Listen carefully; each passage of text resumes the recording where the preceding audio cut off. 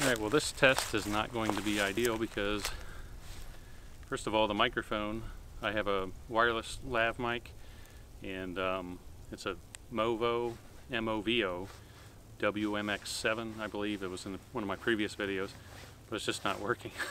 It's like almost brand new. It's been sitting in the drawer. Used it probably just a couple times, and because I don't do video that much, and now one of the times I want to use it, it doesn't work.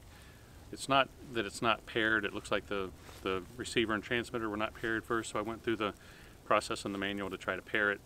And by the way, we'll do the video focus test here as I'm talking. And it wouldn't pair, and now now it just you turn it on, and then the display just flashes. It's a little lighted display that has messages on it. It just says on, and it just flashes on. It just says on over and over, flash, flash, flash. So I'm going to contact them if they don't make it right by replacing it.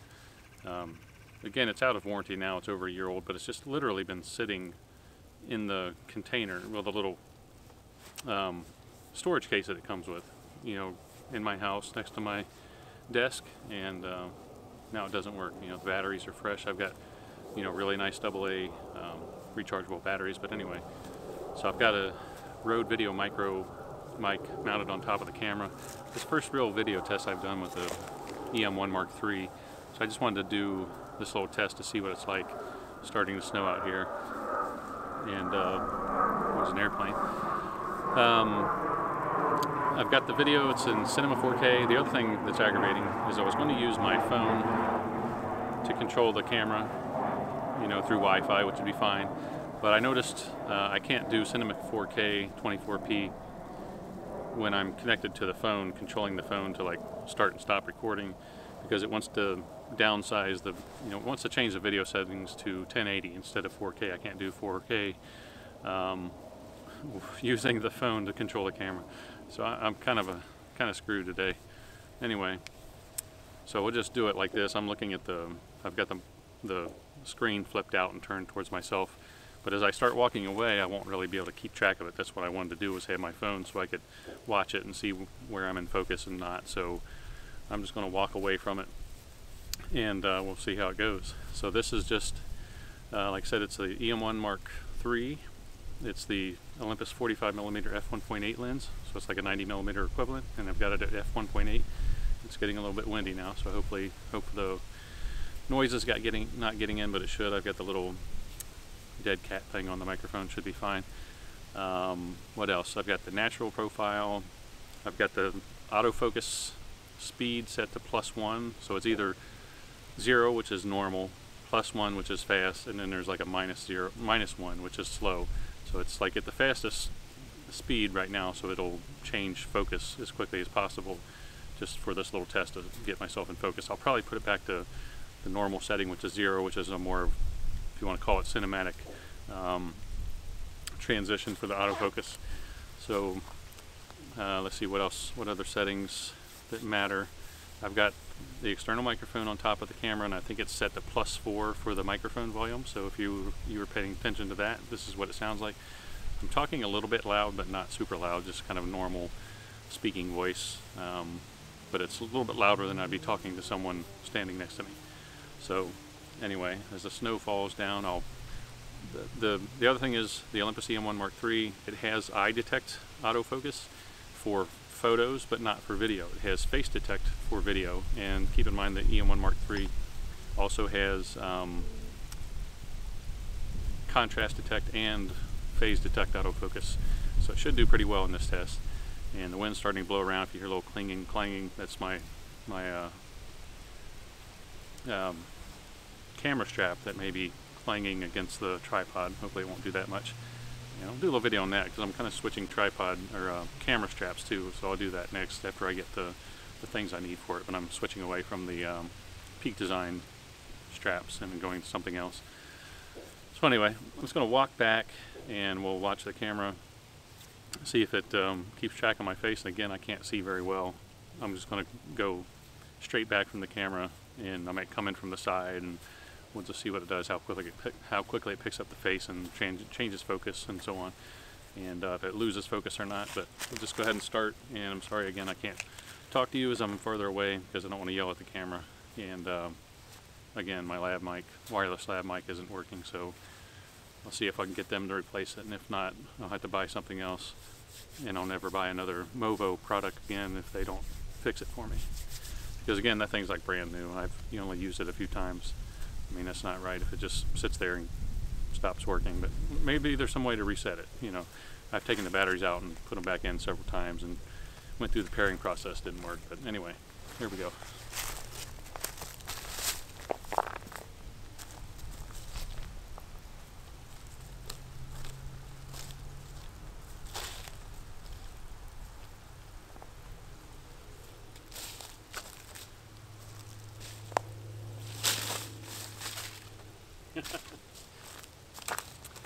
Take the branches out of the way. I can see it's definitely on my face here. Okay, I can see it changed. You can see the box on my face. It's looking really good. So I see the box, and it definitely, yeah, it seems to pick up my face right away. And I'm not sure with the close focus distance. I don't want to put my face too close in the camera anyway.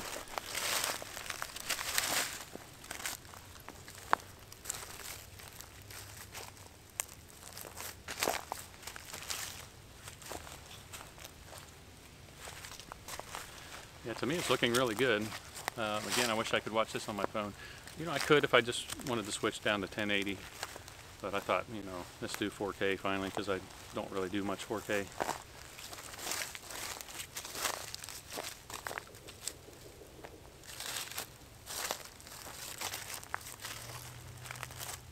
I mean, as far away as I can see the screen, it appears to be picking up my face really quickly and actually focusing on it.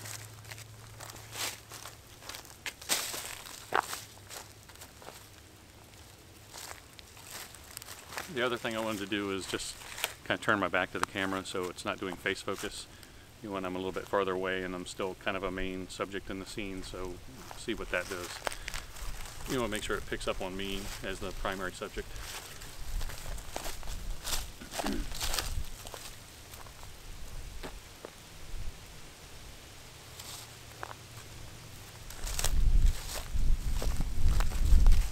Having to avoid branches that fell from the tree, and also any of the mole tunnels. The moles have been digging tunnels, and then the ground freezes and you almost trip on those.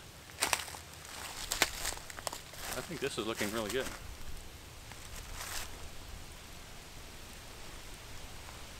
You have to do the little Papoose the Weasel focus test, right? Come in from below. It's looking really good. I like this.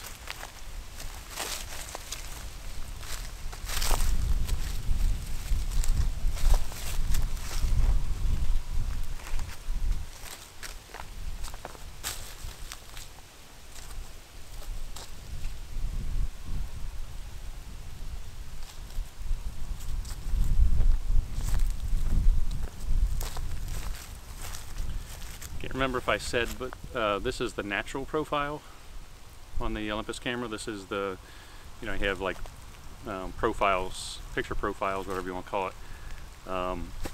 You have like landscape, portrait, neutral. Well, actually, I think it's called muted on this one, and natural. This is the natural one. It's kind of like the standard setting for the color and contrast and so on for the Olympus. Nikon has. They just call it standard, and other brands have, like Fuji, for example, has the film simulations like Provia and so on. So this is like the Olympus version of that. This one's just called natural, just like the standard setting. So we'll see what the color looks like. It's obviously overcast today, not much color out.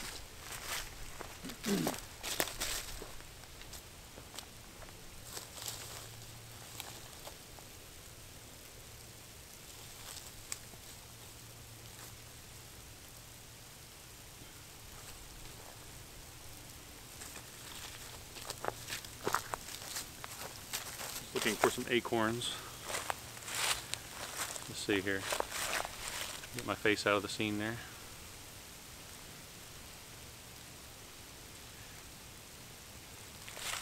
Alright, I think that'll do it. To me it looks really good. I'm really happy with the autofocus on this. I'll go in and check it on my computer and upload it, but to me it looks like anytime that I can actually see the screen, you know, I'm definitely in focus. And again, this is the fast autofocus setting, so it'll change focus more quickly. I'm going to change it to go back to a more slow setting after I'm finished with this. But yeah, it looks really good to me.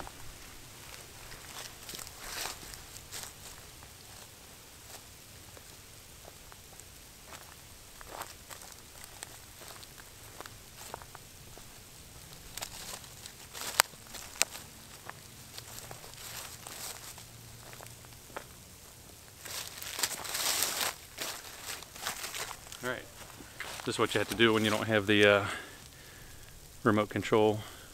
Just have to press it by hand.